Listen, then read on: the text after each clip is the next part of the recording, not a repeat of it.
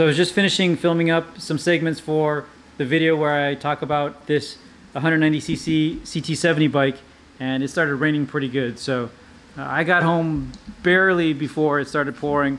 My buddy, who was headed the other direction, hopefully beat out the storm because he had about a mile to go east. But yeah, the weather changes here in Florida pretty quickly. Now that I'm pretty much finished up with my 190cc bike, that is really a Restomod, I realized that the 1969 bike that I have, that I did a little bit of Restomod by way of the engine and exhaust and a few other very small things. Now it doesn't really have a place in the garage that makes a lot of sense. I put the 125cc engine on this bike, as well as the TB parts exhaust, so that I could have it be a little more rideable, but it otherwise is pretty close to a restoration. I know I did a powder coat instead of the official paint, and there's a couple of very small things that are different, but I'm thinking at this point, if I want this to keep a place in my garage, that I probably should do something different and make it much closer to a restoration. So while I originally tried the 72cc engine and wasn't enthralled with it, I'm thinking it might be a little more fun now to make this a project of being as close to a restoration as possible. And again, it should be pretty simple, short of the 12-volt power system that I have in it, which includes the key and some of the light bulbs, the engine and exhaust, and then the skid plate and some of the other trinkets that make up the original bike.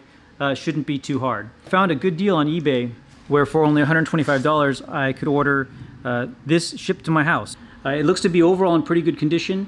The head, I'm looking at it, actually says 49cc, so it's the head off of a Z50 or some other bike, but the case actually has a CT70 serial number, so I actually do have another head that I'm ready to throw on this, and there's a few other things that it might take to get this into good shape, but I think I'm going to try to get this running and real pretty and have this be the power plant on my restoration for the 1969 bike.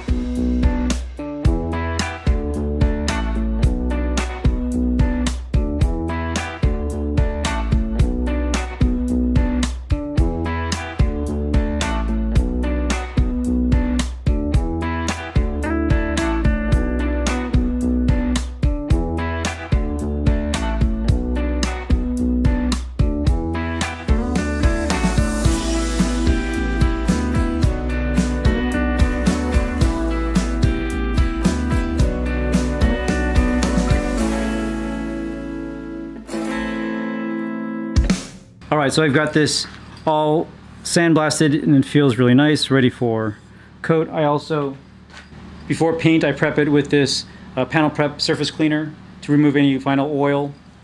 And then I'm shooting it with a VHT high temp wheel paint.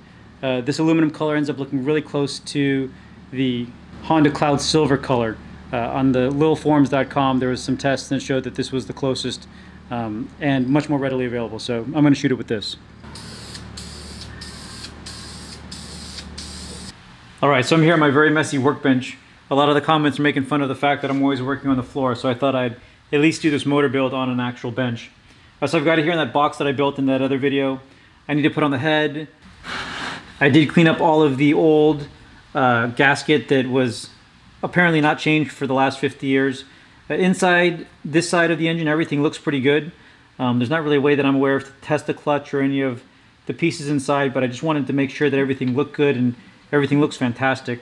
So I ordered from CHP a new gasket and a few of the seals that will be required in putting this engine back together, as well as some of the gaskets for the head that I'm going to put on. For some reason this engine had a 50cc head on it, but I do have the 72cc head that I'm going to be assembling, and again, a few of the parts that I need for that so that I can get it on the bike and first test spark, because I don't know if this stator is working correctly. But with the parts that I have from this order, I should be able to get it on the bike and actually see if I'm getting spark. If I'm getting spark, I know the head that I have is good.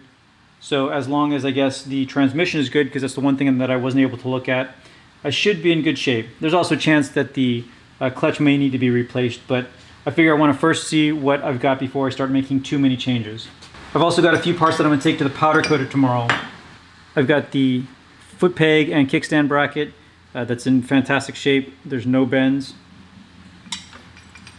I've got the foot pegs that are period appropriate, as well as the kickstand. So I'm going to get those to the powder coater, as well as I need to powder coat the kickstand that I made for the 1970 190cc bike. I did some welding to finish that one up.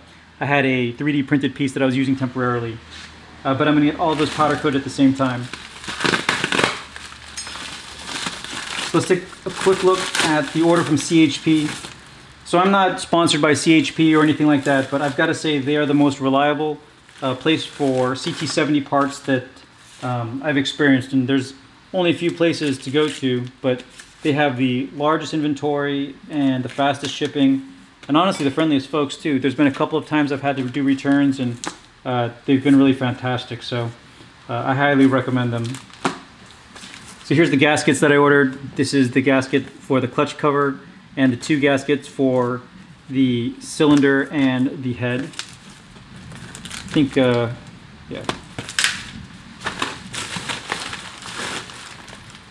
And yeah, that's the other thing. I mean, they carry OEM Honda parts. All of these come in the nice little Honda bags.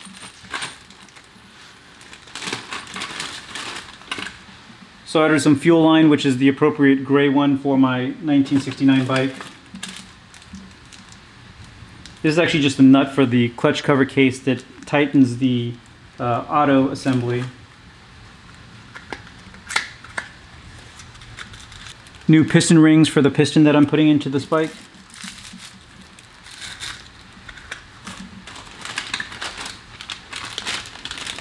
Oh, I ordered new knobs. The knob that I put onto the 1969 bike, it was actually painted a slightly not black color, and it had a few imperfections.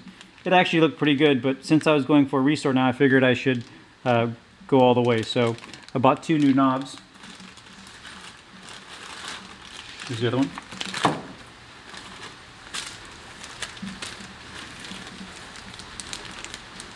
Two studs for mounting the exhaust on the bottom of the engine. New screws for the clutch cover and flywheel cover. The only thing that was missing from my head was the cam gear, so ordered a new Honda cam gear for this engine. And then this is a couple of the gaskets that I need. I think one's for the engine, one's for the nut on the clutch cover, and then a few clips for the hosing that I bought.